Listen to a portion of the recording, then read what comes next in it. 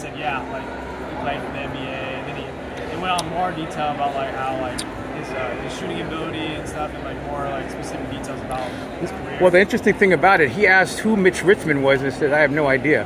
He said, do you know who Mitch Richmond, the NBA player, was? And they were able to draw from that information, that data set, to connect to all the things that spit out. Yeah. Well, you just said Mitch Richmond. I don't know who that is. You need more specifics. More data. Yes. And so the more data you give something like your Chat GPT, Right. the more it can spit out to you in terms of what it is precisely that you're looking for. Anything generic? Yeah, yeah. So that was what I learned from it. But Weta tools and Unity together are now trying to find partners to create story and create things like what we just saw that will allow business, enterprise, or anybody to figure out how they can create something customized for themselves that would use that kind of avatar. Wouldn't be an avatar. I guess it was a really four-dimensional character that, you know, was from a planet, from a place, and ask that person a question in ways where you can have entertainment in your exchange with it, and asking literally questions that you might not even want an answer for in real time. And that's one of the things that I realize is that if there's data and data sets that have computated how that data can be brought back to you, depending on the walls that you set up, it may not want to ethically talk about that, especially in front of an audience. Because he asked it a pretty risque question, and it spit it back, you know. So whoever programmed this AI said, okay, well, we'll let him talk about something that's X-rated. But there's some AI that won't allow you to talk about anything because they've programmed it to stop just short of some things. So I realize that everybody's got to have their own customized AI, or they will be fearful of somebody else's AI really, you know, not only replacing you, but interpreting who you are. It was also something similar in the art gallery. I think it was like an experience where you just have like a microphone and you speak about memories. So once you tell about the scenery that you have like in mind, it takes a while to process, and then it shows like an AI interaction of a visual of your thoughts and memories. So for example, you say, I'm, let's say, in Tokyo in a cafe, and that was a moment of where I was with my parents or something, and you just share it like a letter, and then it showcases a visual interpretation of what you said. It was super nice. Just go for it and experience it, because it shows that we have memories, but it can be showcased somehow with AI. Of course, it's like maybe one-dimensional, not the way you would imagine it, but it's a way to have an ability to showcase it visually, what is in your mind. For people especially who cannot describe it visually maybe, or, you know, who have just the ability to tell it, maybe you just write it down as a letter, but if you have the ability to showcase it more dimensional than just 2D, it's just perfect for it. I really love it. Wow. So tell me a little bit about how you know all this stuff. Where did it come from? How did it happen that you can actually be knowledgeable about these things? About AI or? About anything that you can actually share with us about how you obtain this knowledge. The knowledge, okay. Wow, that's a big one. And the application of it, you know. Yeah, I have. Okay, Is it basically get together. Come together. Actually, get in there too. Also, like more about work, would you say? Well, I would say into this industry, your ability to or? customize what you've learned to the things that you like to do, maybe that you're passionate about. Yeah, sure. Well, I guess. Here's I'm going to edit this. Tell me where you came from geographically, anything culturally, and all the things that have allowed you to become the best version of yourself right now. Yeah, that's a good question. I like that. So, basically. If you guys get in closer, I want to try to get. Everybody's got deodorant, right? So basically, this is also something that I had in my talk yesterday. I'm a Turkish person, but I was born in Germany, so I lived in Germany and studied in Germany. So it was always like this question of, you know, when I started studying studying about audiovisual media, so it was super interactive. We had like insights about games, about shows or events, and I figured out I'm really into animation, but also visual effects. So I got deeper into it, like how we make films and how things are behind the screen. There was always this question for me, it's like, where do I belong or do I belong? Because it's always this confrontation of your own identity in on-screen representation, and especially when you don't see yourself on screen, which was for me especially coming from a Muslim community or belief, but also having Turkish cultures. I don't see that representation on screen, to be honest. And when it's like the big films, especially the hero films and animation movies or commercials, I didn't see myself there, to be honest. And then I started having resources about it, researching about it, what is the statistic, what can we do about it. I figured out the percentages are pretty low. It's below 1%, the on-screen representation of Muslim communities, or, a positive representation about it. So with that one, being in the industry and learning about VFX, it's a tool for me, bringing all the elements together, what is in my mind. And in projects, basically, it's the last step in VFX to do compositing. So what we do is we get like all the layers from animation departments, from simulation departments, like all the water simulation, all the effects that happen to extend what is in our mind, what we capture in real life. So for me, it was a tool to be able to see, okay, this is what I can do technically with the tools that we have in order to bring the visual landscape or the creative landscape that I would like to see in future. So I started getting more resources about AI tools, about also techniques in VFX, how we can change the landscape, the visual landscape, in order to get a broader and more diverse representation or anything like that. And I feel this is like our responsibility for all of us to ask ourselves, where do we belong and do I belong in this industry? And if there is any kind of marginalization feeling, we have to change it to the normalization. And with that, it is the tools that we have, the creative tools, it is interactions, it is empathy and caring, it's the team building that we have. It is this kind of situation that we have, that we interact and share in order to be in this industry and to change the narrative of the industry. And that's why I feel the responsibility for me to use the technical tools, but also try new ones to see where can we go in future. Right. Okay, last question. Tell me about your presentation you did yesterday. What was it about and how you felt about the exchange between you and the audience? Yeah, sure. My talk yesterday was about the art of inclusion, how representation shapes the future. So that was exactly what I was talking about. The question that I came was that I felt like we have, misrepresentation costs in losing audiences, losing the potential of storytellers, of creative, untold stories that we have in the world, but it's also maybe, if you go into the extreme, in the lost potential of lives, right?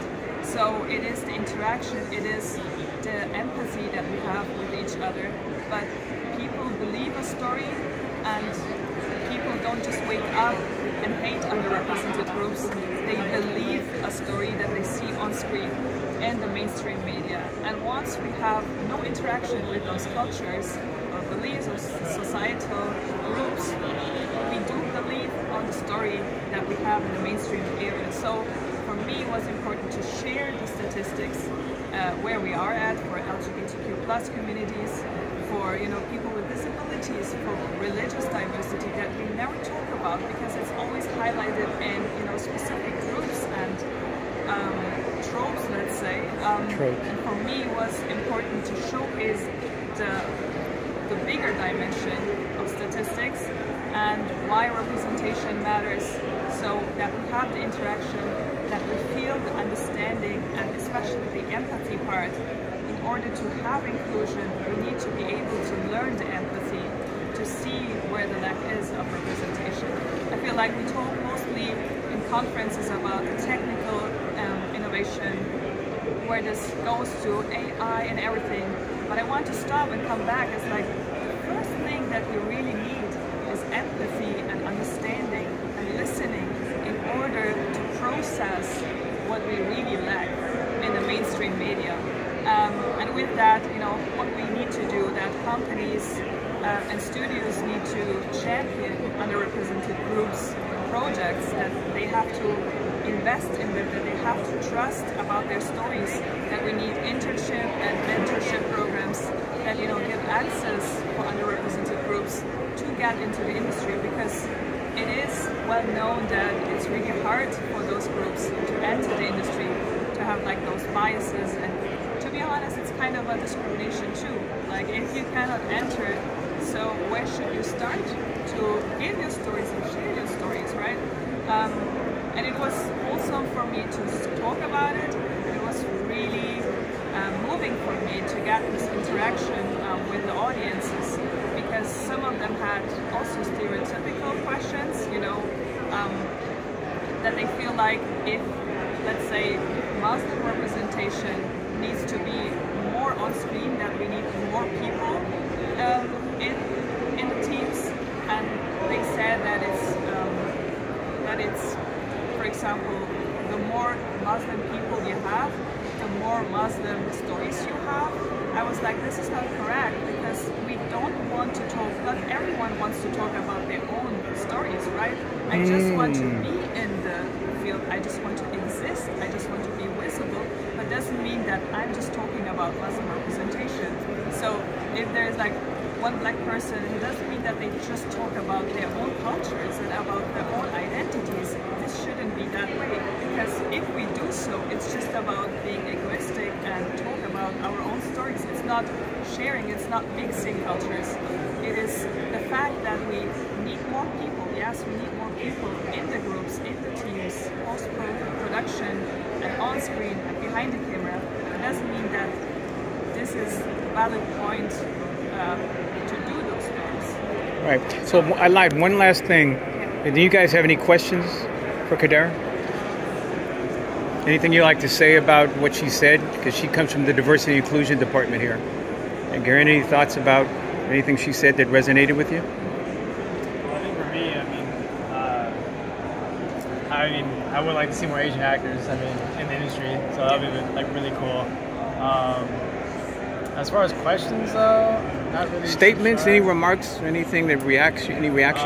What she said was like very like factual, and the stats don't lie and everything. I think that it goes for everybody. Like, it's even like I mentioned the LGBTQ community and everything, and or disabled people. Like it all like I feel like we as humans, I feel like, because AI is taking over and everything, but I feel like the whole storytelling part is becoming very like tricky today, because like even like Disney is like kind of running out of ideas, I feel like. But there's also like a lot of like political stuff happening in today's world, in today's time, especially with the writers' strike and the actors' strike and everything. So, but I think it's a time to really reflect on everything. But I can't think of anything like specific to like ask or anything. But that's what I'm just noticing. But today's pretty cool. Like everything, watching and just hearing everybody like say their story and say their piece was really cool. Okay, great, thank you. Shane, any reflection to what Kader said? Yeah, it would be more of a reflection, just agreeing with everything that you said, and kind of like where my mind is, being in a world and raising children who are very small during this precipice, this particular point in time where technology is really growing at a massive rate. And those points that you make as far as inclusion, as far as the compassion and the empathy, I feel like AI and the tools that are out here, when used properly, can help to cultivate that, in terms of social engineering, creating that children as early as possible. So usually my question that I ask people is, how early should this process begin? How early should that process begin? And I usually answer it myself because I'm very, passionate about it, and it's my personal experience too. But I'm always curious for people, like how early should children start learning AI and even more specifically learning the culture of compassion. Well, I think that's my personal opinion, before children learn AI, they have to first learn themselves, their own identity, their own culture, their whatever they are or want to be, before they get into the world of AI, because it can be very tricky, because this is exactly what I want to say.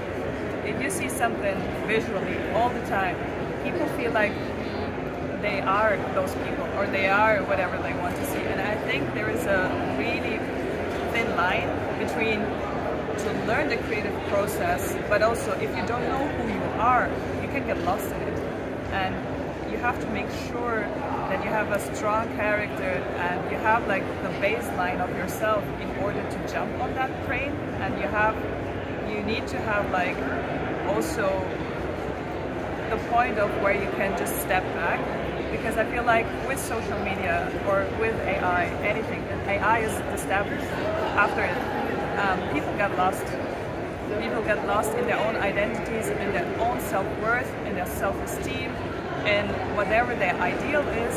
And I feel like the system goes to the perfection also with AI. So like it's like you need to be this creative, you need to be that beautiful, you need to be, if you want to imagine like this wonderful world, this is the world you're living in, but we have to be able to see that we're living in this world. Yeah. So we want to make sure that we want to make this world more beautiful instead of that AI world. It's just an inspiration source, I feel like. And that's why I would recommend it not for children to jump on it, because they have to acknowledge in which world they are living in order to jump on a different world. And for me, AI is a different world, and you have to make sure you know this world in order to jump on the next one. That's right. Great. Yeah, so you don't get great. That's a great thing. Great. And Shoni, we're going around the room. You didn't hear what Kader said, but she's a speaker yesterday, and she had some thoughts and reflections about her speech. But we're talking about empathy, young people learning AI at the very earliest age, and how they can use this for their identity, creating their identity, and be able to use it as a tool to help create maybe more comfort and care about how they can share their identities, not just with their own people, but with the rest of the world. Any thoughts you may have on how we can use AI to help children start to use it at an early age and in a more organic way? In a more organic way? Yeah, instead of just tools and AI. It's a good question. I know it's a good question, but well, I'm gonna come back to you as you listen to Alex and Kayla, because she was able to hear Kader.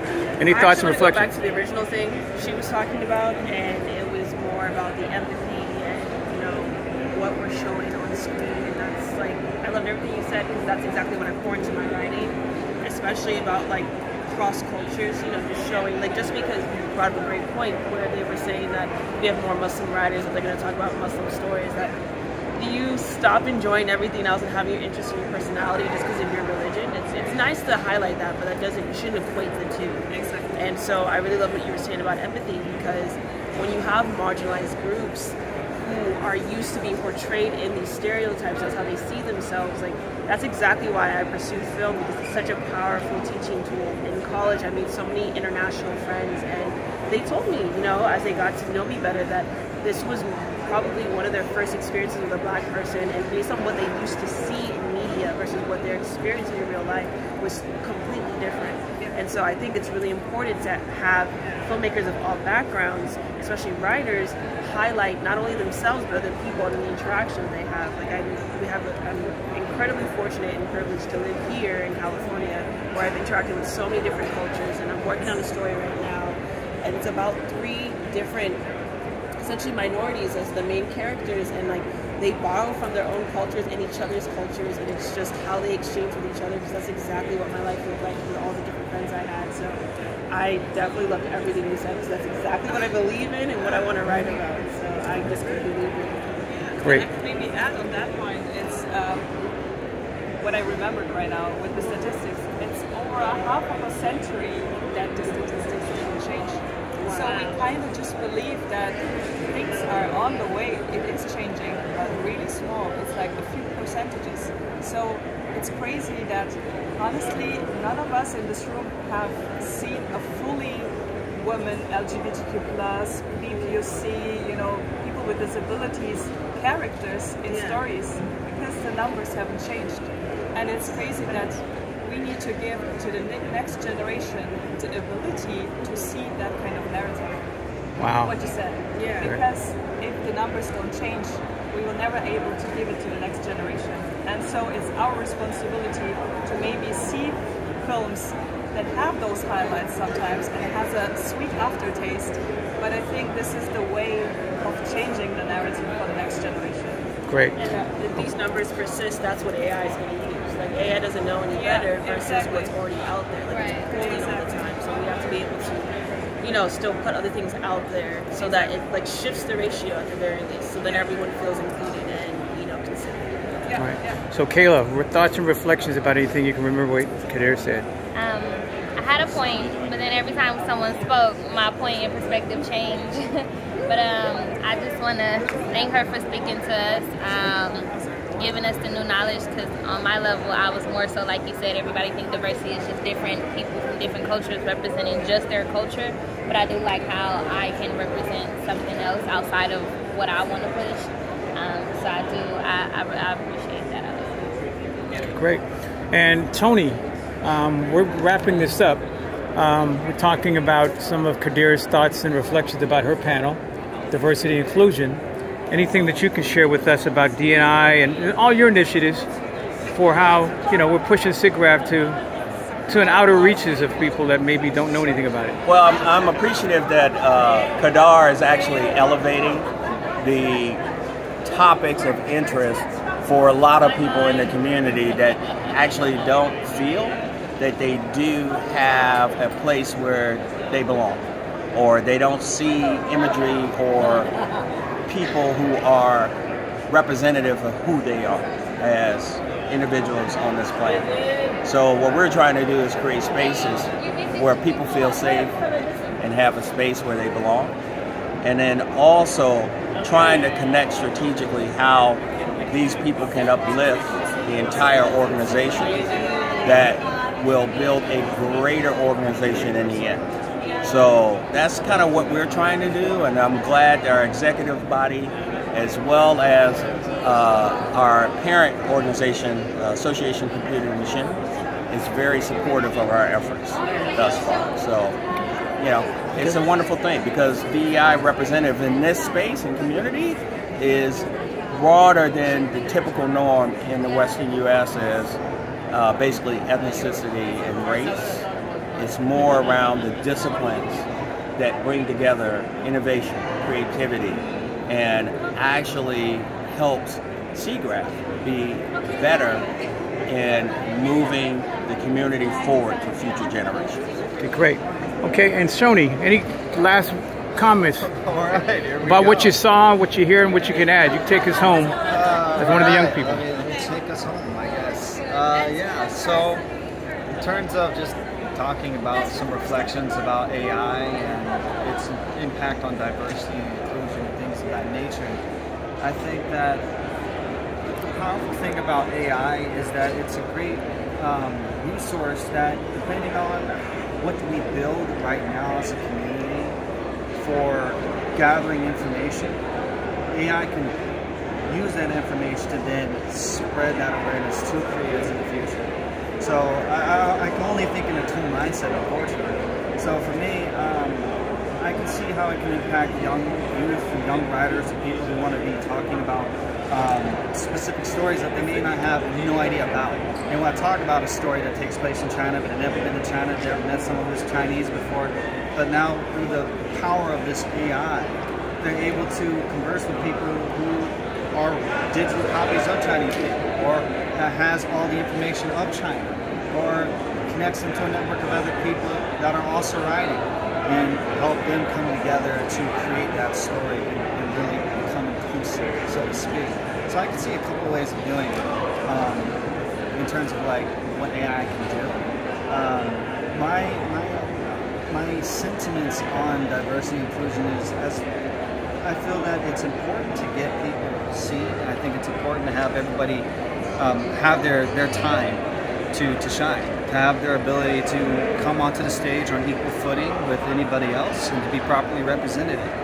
I also think that it's important to not have that step upon the creative expression of humor and comedy, where there's cancel cultures happening just because of a poorly made joke. I think that if that ends someone's career, it just scares people and limits the creativity of them. So I feel that the other thing to keep inclusive is one's creativity and imagination. I think it's important to understand that sometimes not all media should be taken 100% serious. It's literally just for entertainment and fun. Just that by the same token, there's films made to drive and impact people and change lives. There's plenty of stories for that. For me, it was The Matrix. So, okay, great. And what I'm going to do, I want to get a picture of all you guys, including Tony. Tony, can we get in this picture? And Laura, can you get? I want to take a picture of all of us here in the D&I.